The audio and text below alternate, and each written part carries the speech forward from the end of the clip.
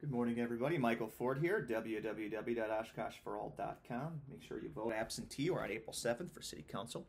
I'm making this video this morning because I was just asked on Facebook yesterday why I don't identify myself as a Democrat or Republican.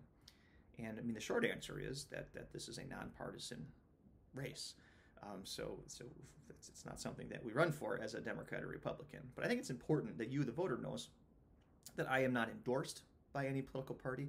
I have not received any assistance, so that's like a voter list, space to put a sign, nothing from any political party. And the reason is simple. I believe in the nonpartisan nature of this office, and I believe in nonpartisan, bipartisan solutions to the problems that problems that we need to solve in Oshkosh. And really, I believe in the voice of every Oshkosh resident.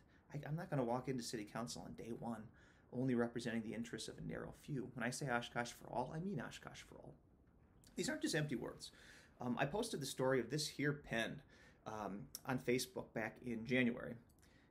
It's worth sharing this again because this is a pen that I received from a Republican state legislator. She sent it to me, and it was used by Tony Evers, the Democratic governor, to sign a piece of bipartisan legislation in which I was invited to testify and did testify at both the the committee level, in both the Wisconsin Senate and the Assembly. Now, they asked me to testify because it was related to some research I do on teacher diversity. So the specific legislation offers loan forgiveness for minority teachers that serve school districts, both public and private schools and districts, with significant percentages of minority students. In other words, it's a bipartisan solution to a need and a research-supported idea that if we have a teaching force that is more representative of the student body, we can expect to see academic gains. So I share that story, one, because I'm proud of it. I'm proud that my daily work can have a policy impact like that. But I'm proud of it because it shows that there are things that we can all get behind. It shows that solutions are solutions regardless of one's ideology.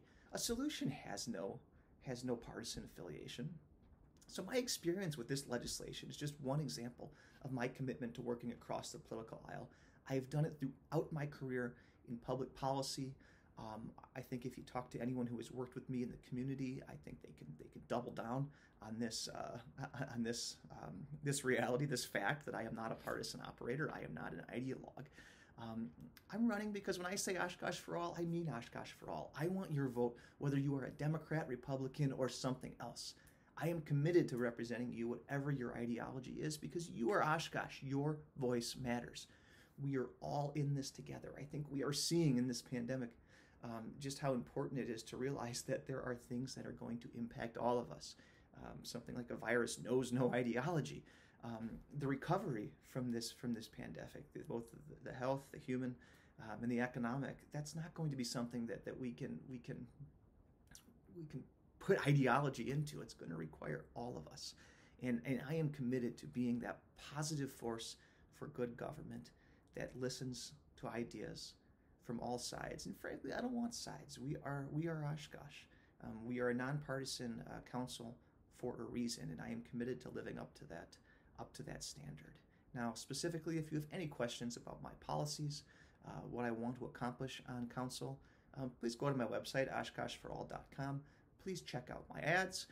Please check out, feel free to email me and reach out. You might even get a video. I'm committed to being as transparent as any candidate, more transparent if possible than any other candidate in the race, because I believe residents have a right to know what they're getting when they vote for Mike Ford. So I really hope to earn your vote regardless of what your ideology is.